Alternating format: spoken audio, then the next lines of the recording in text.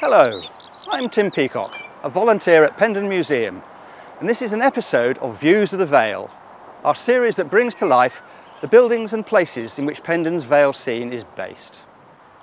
In this episode, we are on the northwestern edge of the Vale of White Horse, on the eastern outskirts of the town of Swindon, and we are visiting Shrivenham and South Marston. A historic link between Shrivenham and South Marston was the Wilts and Berks Canal, which reached Shrivenham in 1805. Coal deliveries from the Somerset coalfield being the main traffic. These deliveries collapsed in the early 1850s, from 272 tonnes in 1850 to only 28 tonnes just 2 years later, mainly as a result of competition from the railway. The canal was formally abandoned in 1914. I'm standing outside the Carpenter's Arms in South Marston. The canal passed within 200 yards or so to the south of here. Many of you will be familiar with Pendon's model of this pub.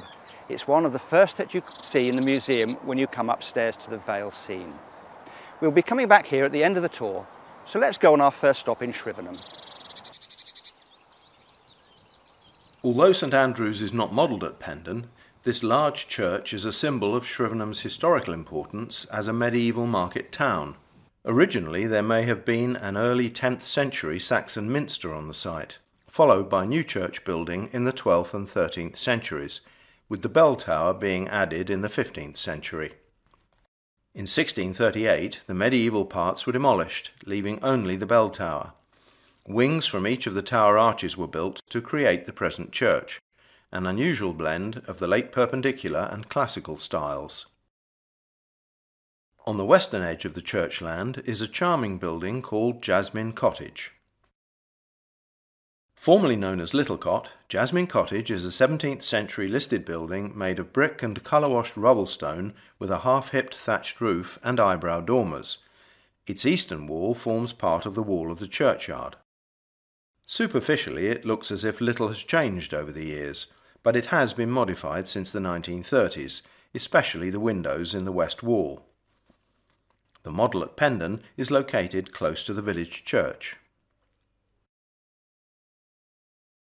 Shrivenham's busy High Street is a short walk from the church and has around 20 shops, including the building that at Pendon is Yates' butcher's shop and the post office.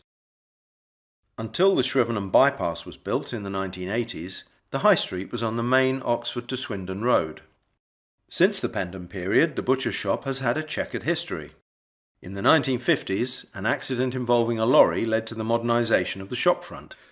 Then in 1976, by which time it was both a butcher's and a hairdresser's, the building was gutted by fire. The fire service saved most of the row of thatched buildings from destruction, although the roof of the shop was damaged beyond repair, and the building now has a modern tiled roof of simulated Stonesfield slate. This is an illustration of the value of Pendon in preserving the former appearance of buildings in the Vale. Today the shop is both a pharmacy and a hair and beauty salon, the cart sheds now being occupied by an estate agent. The models at Pendon often include details that aren't easily visible during a museum visit, such as the interior of the cart shed and the butcher inside his shop.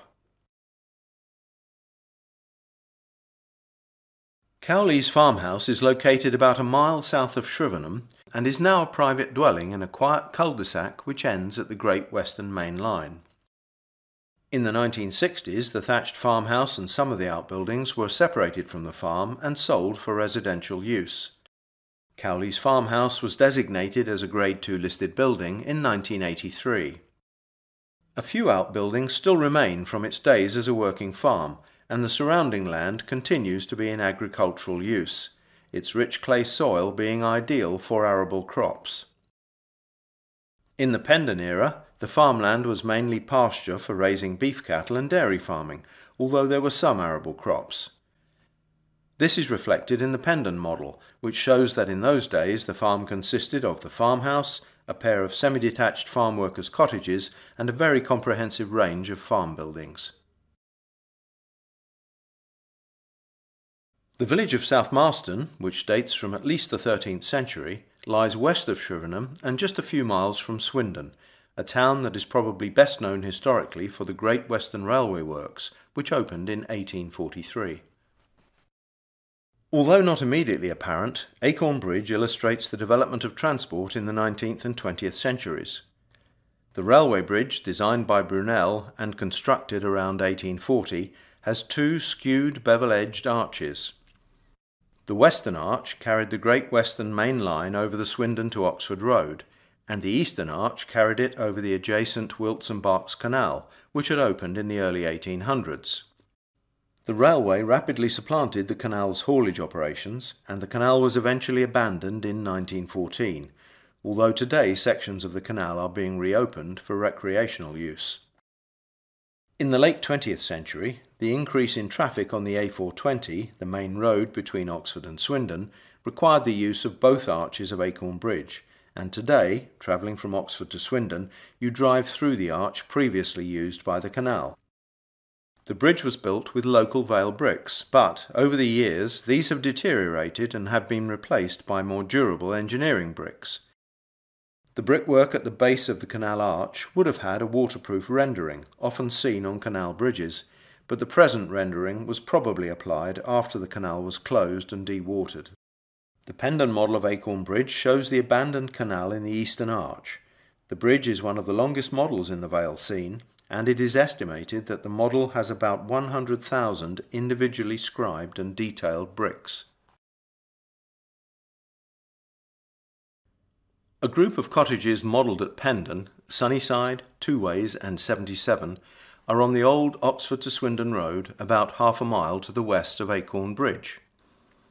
The cottages were built in a narrow corridor between the Great Western Railway immediately to the north and the Wilts and Berks Canal immediately to the south. Sunnyside and Two Ways are both 19th century estate cottages. The older of the two, Sunnyside, is end-on to the road with stone walls and a steep pitched roof that originally may have been thatched. Two Ways was built in 1891, next door to Sunnyside and parallel to the road, with hardly any gap between the two houses. Two Ways is brick-built and has a slate roof. Both Sunnyside and Two Ways have been extended since the Pendon period. About 100 yards from Two Ways is a pair of Victorian semi-detached houses built in 1877, as confirmed by the builder's wall plaque. The building, simply known as 77 at Pendon, has distinctive houndstooth brickwork on the gable ends and chimneys. The Pendon models have been set to the north of both the abandoned canal and the railway to provide additional foreground interest for the visitor. In the middle of South Marston, the Church of St Mary Magdalene has a well-preserved and attractive lich gate in the Gothic style, with a pegged oak frame and scissor braces supporting a stone-tiled roof. There are distinctive carvings in the side screens and beneath the winged oak barge boards at each end. At Pendon, the model of this lich gate is located at St Mary's Church, for which the prototype is the church at Bishopstone, which is visited in another episode of Views of the Vale. Lich gates stood at the main entrance to the enclosed area around a church, at the division between consecrated and unconsecrated ground. Here, the coffin bearers sheltered while waiting for the clergyman to lead the funeral procession into the church. The name Lichgate derives from the Anglo-Saxon lich, meaning corpse. The Carpenter's Arms, on Old Vicarage Lane, is just off the A420 Oxford to Swindon highway and about 3/4 of a mile from South Marston village. It is close to the Great Western Railway main line, and Roy England frequently used the embankment as a vantage point for his photographs of Great Western trains. He also photographed the Carpenter's Arms from this location. The building is a characteristic late Georgian house of stone and brick with a slate roof. Following the Beer House Act of 1830, it became a beer house, brewing and selling beer on the premises. In 1881, it was bought by Arkles, a Swindon-based brewer, which still owns the pub today. The bay window at the front is a late 19th century construction that caused the slight settlement of the wall above. The building was much extended during the late 19th century and the latter half of the 20th century, and Pendon's model shows the building before the more recent changes. We've now completed our tour of Shrivenham and South Marston and come to the end of this episode of Views of the Vale. As in other episodes, we've tried, wherever we can, to provide links between the models at Pendon, the buildings and landscape features on which they are based, and how the way of life has changed over the last 90 to 100 years. Hopefully this has whetted your appetite for more, so please do take a look at other episodes in this series.